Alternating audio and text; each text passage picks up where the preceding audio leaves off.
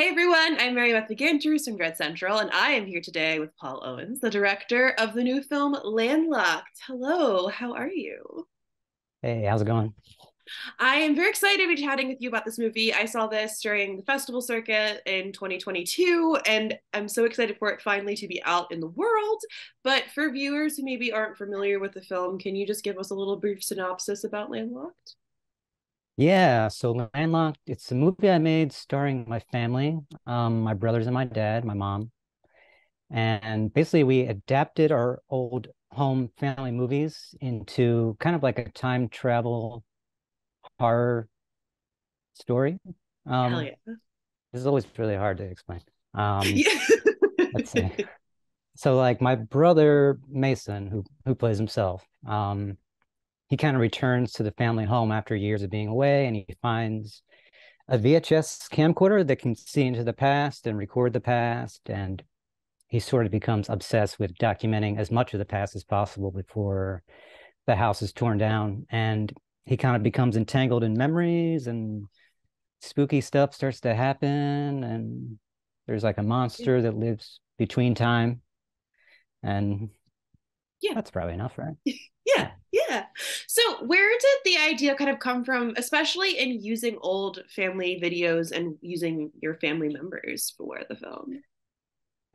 That was so kind of similar to the character in the movie that my brother plays. I kind of returned home after a couple years away, and it was very different. Like my mom and dad had been divorced, so like just the overall vibe of the family home Oh, was like a little different. Definitely like a you can't go home again kind of thing. Um, hmm. and it was a weird time in my life. I don't know. Um, and I was kind of just going through things, old things, and just sort of just like revisiting things because I'd gone away, and it was felt like my connection to the house in the past was kind of severed, and I was kind of trying to Oh, yeah. rediscover some things. And I found just a big box of old tapes in the closet, old home movie tapes, and started to watch them, and just it, looking at the screen and seeing this happy family, and then, looking around me and like the house is kind of falling apart now, and definitely no joy in the walls anymore, you could say.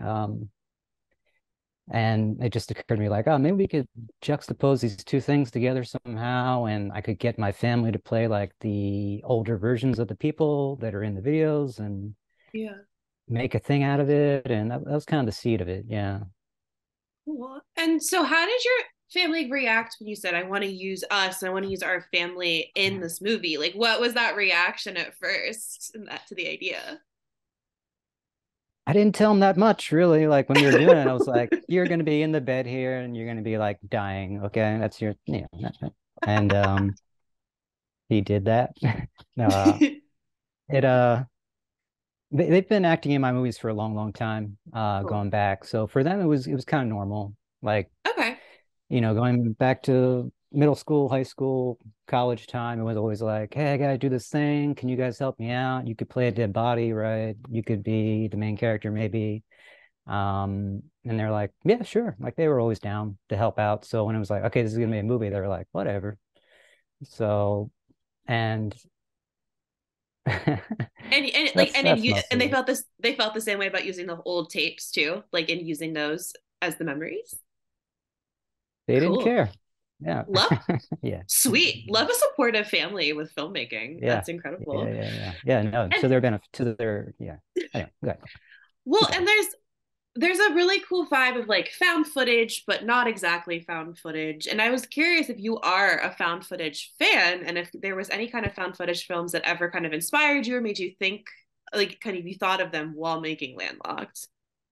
I never thought of it as a found footage movie until people Okay. like you started saying things like this. And I was like, shit, oh yeah, I guess it is. Because usually found footage is actually made up footage and not actually found. So Yeah. it was, I never, I just saw it as like a documentary that was also a narrative, Oh, like a cool. combo, like a combo kind of thing. And Okay. so it never really even occurred to me until some people started saying that, and I was like, oh yeah, I guess it is. But I mean, Blair Witch, like everyone else, was Yeah. a big one. But I kind of didn't really keep up with it until more recently as I've gotten like more into like being in the horror world. Stuff like the Outwaters, seeing Oh that yeah. was like, shit, okay, maybe I should watch more of these things. So I've gotten more into it now. Now that people have said you made a movie that was a found footage movie, I'm like, I should watch some of these. But yeah, I didn't really, no, not really. Cool. No. Well, and something I really love about those movies specifically is how you use bugs. And that's something that I the first time I watched it is how you like bugs are used in this movie, and there's a lot of close up of bugs. And maybe it's just because there were a lot of bugs in the house, but I just love the way that bugs kind of exist in the film. And I wanted to hear more about that, if that was purposeful or just an aesthetic choice. And yeah. I mean, growing up in the country, there's just always bugs around, really, and there's just, I have a lot of memories of wasps in the windows, like bouncing around trying to get it out. That's like, that happened all the time, and so it just felt like if I was going to make a movie about this place and this time, that it would need to have some bugs in it. And I think in the end they represent something that I'm not going to talk about, but Cool. they mean things. But yeah, I like them too. I agree. Cool. I agree. I mean, I just love a good old, like, I mean, and maybe it's my own kind of experience going back home and it not being the same, but that idea of like the kind of that old family house falling apart around you is Yeah. incredibly emotionally touching for me. And as from hearing from you, I can, it obviously has a very similar emotional connection to you. But how did you find the house that you used? Did you have a connection to that house, or was that like how did you find That's the the house I location grew up basically? in. Oh, that is the house you grew up in. Hmm. Okay, hmm wow. hmm Yeah, So yeah. in filming this, what how was that emotionally then free to talk about like and just kind of getting deep here? Like was catharsis might not be the end like the word, but like what was that emotional experience like for you and your family to be filming this movie in this house as it's falling apart? It was catharsis, actually. Okay. There was a lot of takes that ended with us like in tears, really, like just like Oh wow. I'm even like getting a little teary right now just thinking Oh about it. no. Like, yeah, there was a couple takes where just like we were expressing these things that maybe we never said out loud, and Oh it was wow. like we'd end a take and just be like have tears in our eyes and be like, "Jesus, that was amazing, man, God."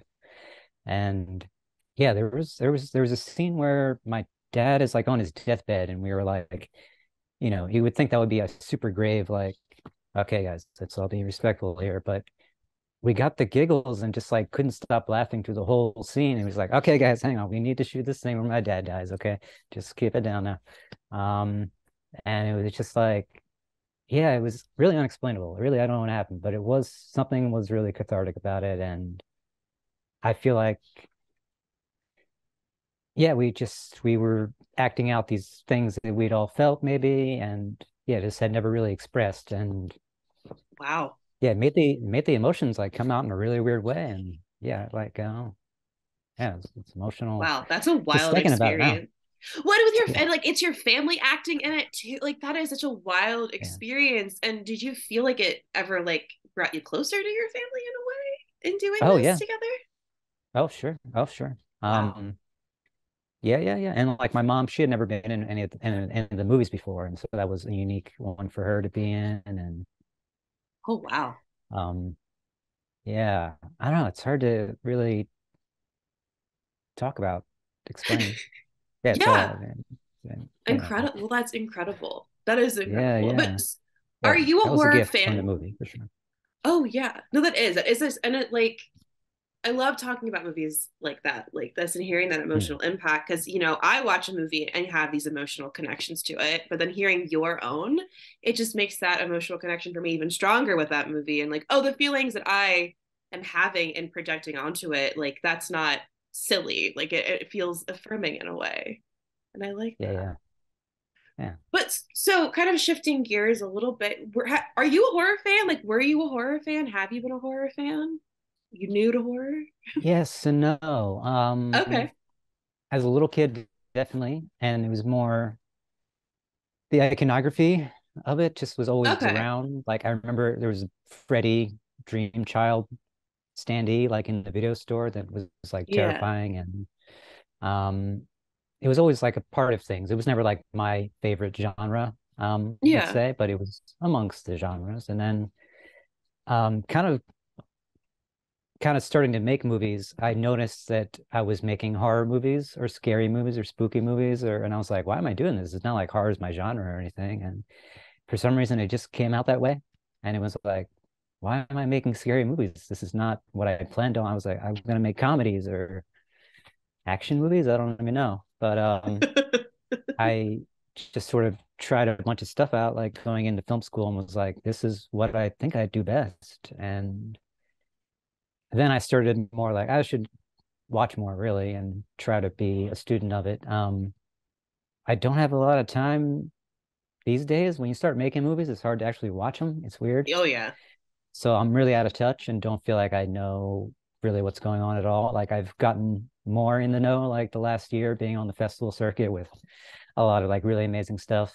So I Yeah. feel like I've seen some really crazy, you know, stuff that's about to break. But uh, yes and no. Yes and no. Cool. So Yeah. then what's next for you? What do you want to make next? What are your like what kind of movies do you or topics in horror do you want to tackle next? What's next for Paul? Definitely want to keep going with some of the ideas in this movie. I think the Cool. emotionality of the movie I'd like to retain. Hell yeah. The improvisation, sort of working with non-actors, I'd like to do maybe something just Cool. like a little more commercial, a little less artsy, maybe, a little less artsy fartsy. So But I love artsy you movies. do. All right, I'll keep going. Sure, just for you. Sure. Just for me. I know obviously just me is paying the bills, obviously. You're paying for it. You're paying for it. Well, Paul, thank you so much for sharing about Landlocked and everyone. It is Thank you. available now on digital and on demand. Thanks so much. Yeah, thank you.